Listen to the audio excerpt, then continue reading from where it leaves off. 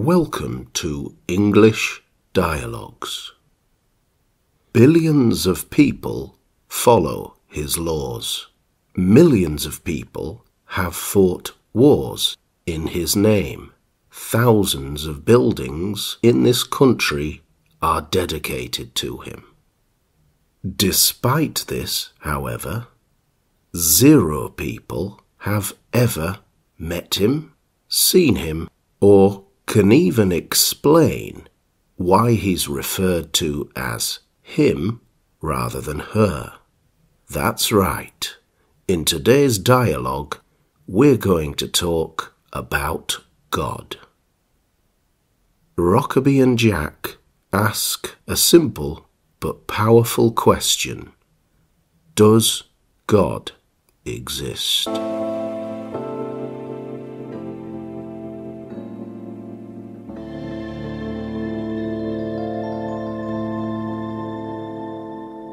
Rockaby, does God exist?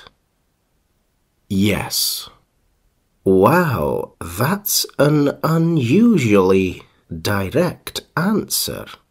Tell us what type of God you believe in and why. Well, to understand what type of God I believe in, it's necessary to understand what type of God I don't believe in. I'm all ears. The type of God I don't believe in is a God who chooses to communicate to the human race by a book. You mean the Bible? Yes, and any other book which humans claim was dictated by God. God created the universe, the speed of light, and the human brain. He's the perfect designer of systems.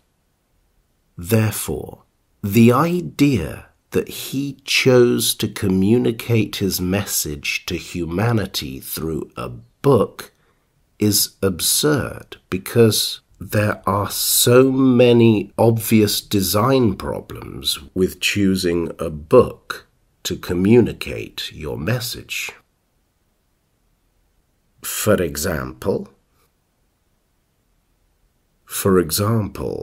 a book is fine when there's only one book. But God, who knows everything, knew that there would be other books from other religions. How would humans know which was the real Word of God? This is an obvious design error in choosing a book to communicate a divine message. But God would never make errors. Therefore, it's impossible that he chose to use a book. But maybe he wanted to test us with false gods. Maybe. But why would the creator of billions of galaxies do that? Would an advanced being really be interested in seeing who is loyal and who is not? Donald Trump would do that. God would not. And even if he did, wouldn't the test be clearer? How are people supposed to choose correctly between the Bible and the Quran and the Book of Mormon? And if it's all a test because God hates people being bad, then why create people with potential to be bad instead of a race of minions? And anyway, because he knows everything, he already knows who's going to pass the test or not. So the test is pointless. It does seem strange, I have to admit. Also, another problem is that books appear late in human history. If it was important to God that we live by his message, why would he let Homo sapiens exist for 100,000 years before telling us that message? Furthermore, books are open to interpretation. Think of laws about alcohol in Islam and the word khamar. Different translations say the word means strong wines, intoxicants, or alcohol. So people interpret the law differently. Again, God, an advanced being who wants us to follow his laws, would not put these laws in debatable language that needed teachers to interpret it. A perfect God would formulate his law perfectly. No debate. And then it wouldn't be possible to have divisions like Sunni, Shia, Catholic and Protestant at war for 1,000 years. God would communicate an indisputable message. But isn't it the imperfect humans who take God's perfection and contaminate it? In other words, God gave us the gift of the book, and then we chose to misuse it. In that case, we return to the idea that it's bad humans who make life bad, and it's all a test to see who's bad and who's not. Which brings us back to the question of why God created a race of people with the potential to be bad, especially if he's going to end up punishing them in hell for eternity. And I repeat, if it's all a test, it would have to be a fair test, because God is perfect and fair. The test, however, is blatantly not fair. How is it not fair? The Bible says homosexual sex is an abomination that should be punished with death.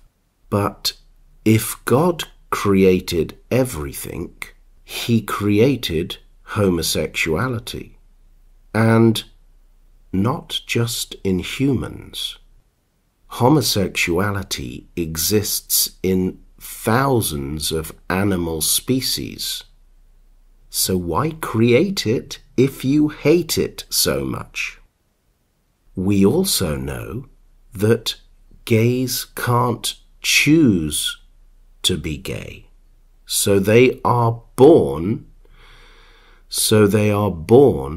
with this thing that God hates. But it was God who gave it to them. That's like your dad giving you some cocaine for Christmas and then calling the police when you take it. Gays have no choice. They feel gay desires every day of their lives, and God gave them those desires. But it's not being gay that's wrong in Islam, but having gay sex. And that's justice? Humans are programmed by nature to think about sex constantly, except the thing gays think about constantly is a crime. This means that God intentionally gave them something that would tempt them towards crime dozens of times a day. That's cruel. If God is testing us, then the test has to be just, because he's a just God. That is not just, because heterosexuals don't get tempted dozens of times a day to commit an act punishable by death. Therefore, as this is not fair, and God would never be unfair, it means that it was not him who wrote the Bible. I get your point, Rockaby, and it sounds rational, but God is about faith, not trying to use your pathetic human reason to understand divine intention. But why would God give us reason if he didn't want us to use it? Why create a logical system like science and then make yourself completely illogical? Why would God, if he didn't want us to question his holy book with reason, intentionally give us minds that question his holy book with reason? So, anyway, that's why I do not believe that God wrote any books. God inspired the holy books and their message of compassion, hope, and obedience, but humans wrote them. I have deep respect for religious people because they have a moral code, but they have to see their books as inspiration from God, not a word-by-word dictation. Thank you. Thank you, Rockaby.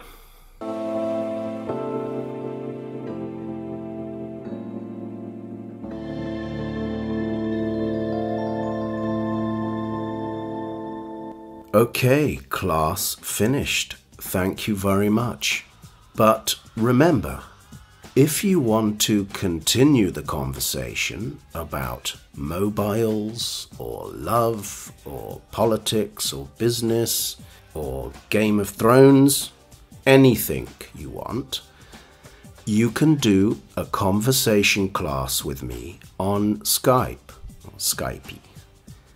It costs €20 an hour, and you only have to visit vocatic.com and choose Skypey from the menu. Okay, see you at the next class. Goodbye.